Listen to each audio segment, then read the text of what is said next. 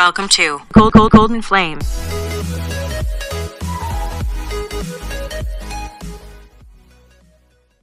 Hey guys, Golden Flame here again, and today I'm going to teach you how to tornado spin using keyboard and mouse. So first, what you want to know is I have air roll left as Q on my keyboard, and I have air roll right as E. Next, what you're going to do is aerial like normal. Don't need to air roll or anything quite yet. You want to hit your E key, for me, which is binded to air roll right. That's why you don't have to air roll. And A at the same time, and it causes the tornado spin, which means pretty much you're rotating on the back wheels of your car, having the top wheels just spin in a circle. Looks pretty awesome. It's a cool move for freestyling.